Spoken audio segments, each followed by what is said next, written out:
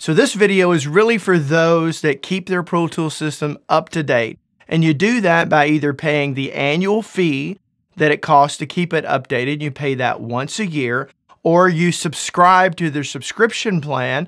So my question to you is, do you feel good about the cost associated with keeping that system up to date? In other words, are they providing valuable updates to that particular digital audio workstation, or are they just providing bug fixes, or is it somewhere in the middle? I don't think we should ever have to pay for bug fixes.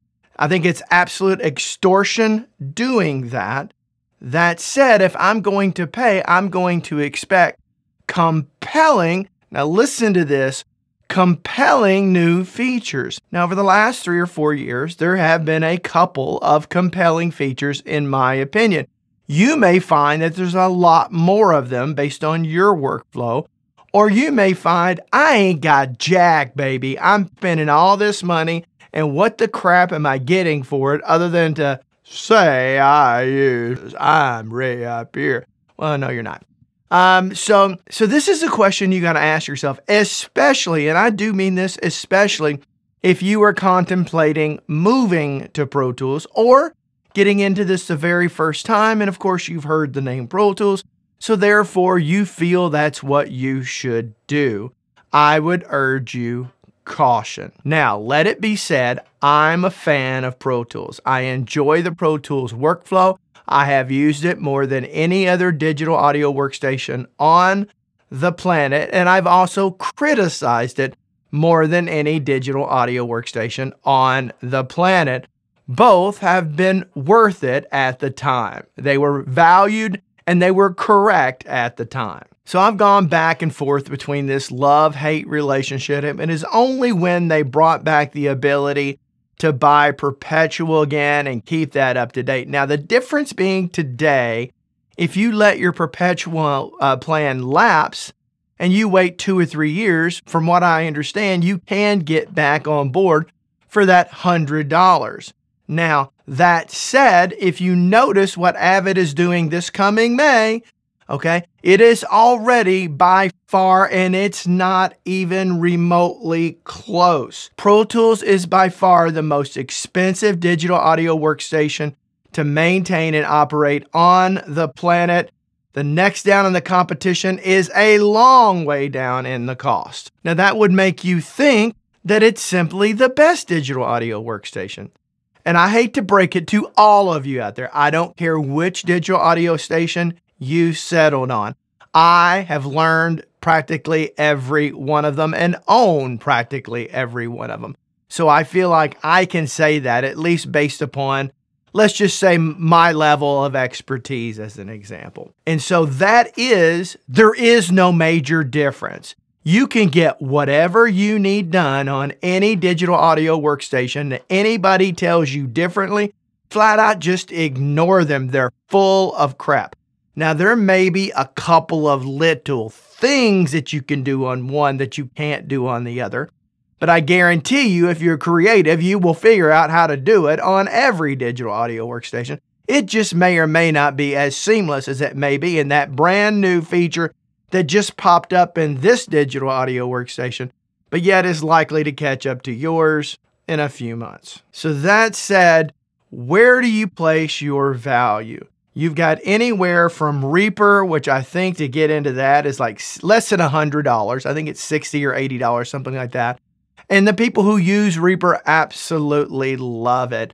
And everyone swears by the fact that if you're coming from Pro Tools, it's the best one to go to be able to simulate that Pro Tools workflow. I would argue that Studio One is also in many ways just as easy to transition to. But you've got Reaper is the least expensive. You've got FL Studio, okay? You got FL Studio, which is arguably not a full-fledged digital audio workstation, but if it does what you need it to do, it has free updates for life.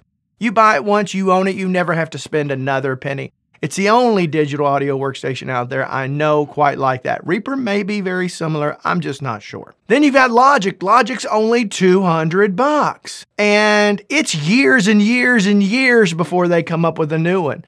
So what an incredible bang for the buck Logic is. And then, of course, you've got Cubase. Now, Cubase is probably without a doubt the hardest to learn, but it is a powerfully rich, feature-rich digital audio workstation. Very, very, very powerful. But if you're coming from Pro Tools, you're going to struggle getting into that, which is why I recommend a course, okay? And then, of course, I mentioned before Studio One. I'm a huge fan of Studio One. It's very easy to wrap your head around and get into. I have used Digital Performer, but it's been quite a few years since I've used it, so I really can't speak intelligently about that one. Plus, there's lots of folks out there that love the Harrison, the 32 bus or something like that. They love that workflow. That primarily only works if you're primarily working in audio, from what I understand. I could be wrong about that. So when you look at all these other digital audio workstations, every one of them give you an inexpensive route to upgrade, and you only feel the need to upgrade when the features you see are compelling. It's quite typical for me to skip one or two updates and wait for the next one to get everything to that point, unless it's something super compelling. Well, guess what? In some of the others, it's not that easy, and the cost to jump back on board is more expensive. Avid has made it somewhat easier, giving you the ability to jump back on without having to repurchase all over again. But the fact that they even did all the price gouging, and literally the bottom line is they ripped all of their customer base completely off for at least 10 years. I mean, just utterly ripped all of us off by extortion money that it's quickly proven to me has not been worth it. Now, that said, Avid, quit raising your prices for goodness sakes. You're already the most expensive one out there, and primarily most of your updates are bug fixes. Your fault, not ours. Why are we paying for your mistakes? Bottom line is we have a lot of choices today, and what I encourage all of you to do is think long and hard about where your return on investment, that ROI, that very common business term, that if I invest this much money, what am I going to get from it? And is it like, a car with 300,000 miles on it that's like a Ford or something, where you spend 1,000 here and then 1,000 there and then 2,000. You're going to keep throwing good money after bad, and all you're going to do is basically keep that car running. But if that money were spent on something else, you'd have a more reliable car and it would be a non-issue. I guess that cuts to the chase of the discussion. Now I'm going to do my shameless plug. I have a relationship with Sweetwater, and I'm part of their affiliate program, which means if you decide to purchase anything from Sweetwater, if you use the link that I placed down in the description down below to this video, as well as my other videos, and you go on that link to Sweetwater, whatever you put in your cart and purchase, I will get a tiny percentage of that. So if you want to continue to support this channel and support me, I would appreciate it. I've said it before and I'll keep saying it. You don't make any money really off views. You just don't. So you got to find other ways of supplementing your income without getting bought out by people. That's really my goal. I don't plan to ever get bought out, okay?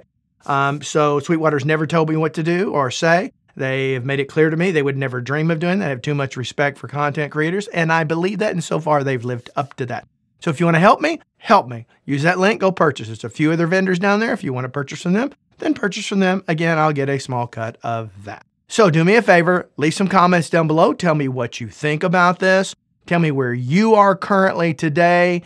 If you're going to stick with Pro Tools, or you're going to move to something else, or you're going to start communicating with Avid and tell them either stop gouging the prices from us, or we're all going to leave you, which is what every single one of you should do. That's my advice to all of you. But until next time, I hope every one of you have a great day. Bye-bye. Whatever you do, just make music. Bye.